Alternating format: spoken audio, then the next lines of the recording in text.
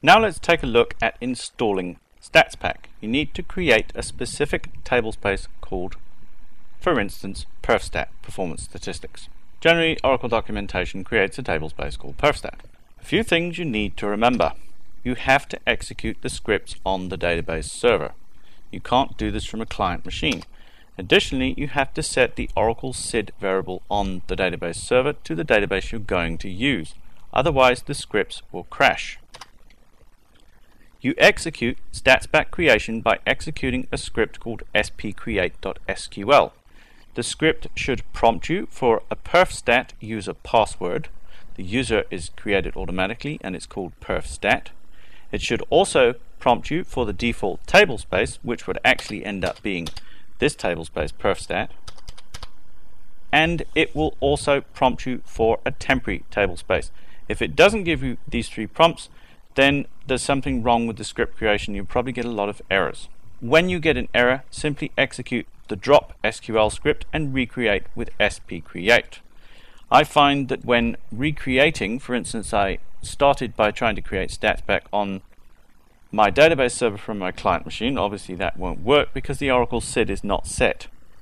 I executed drop and I found that the drop command didn't necessarily drop the StatsPack perfstat user created by the previous execution of the spcreate script, and I found it best to drop the user as a cascade drop the table space including contents, and start from scratch by creating the table space itself.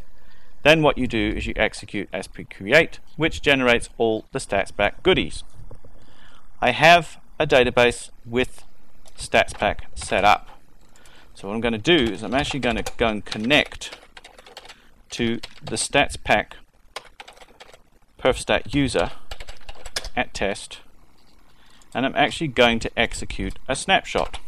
Now bear in mind that my database has not been running for very long. I've executed a StatsPack snapshot. The fact that my database hasn't been running very long means there's not much in the way of statistics in the database. Now if I wanted to do a special type of snapshot, I could use a specific level. I can take a snapshot by connecting to perfstat and executing StatsPack. There are multiple levels, all the way from 0 through to 10.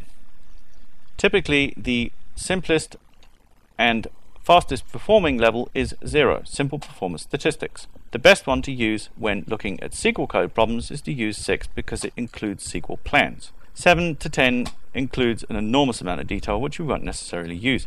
Generally, I use StatsPack.snap isnap level 6. So let's go and execute a snapshot at level 6, and that's how you do it, and it simply executes that. And there we have it completed. The other thing you can obviously do is you can set up StatsPack snapshots to execute over a certain period of time. One is a day, that's basically a day divided by 288. Now let's go and run a report. I do this by executing a script called spreport. I need to go and find it in the appropriate directory.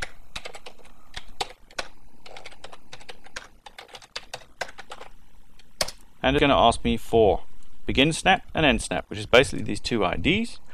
The default snap level was the first one I created, which is level 5.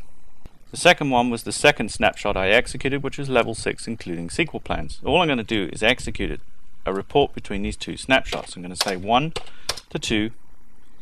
The default report file, I'll just execute with the default report file. And it basically gives me an on-screen report at the same time, and I can go and look at that default report file. Essentially, people have written entire books about StatsPack. There is an enormous amount of information in there, and the biggest problem I find is actually wading through all that stuff, trying to isolate a specific problem. You can also run a specific report called sprepsql c:/oracle /oro92 /rdbms.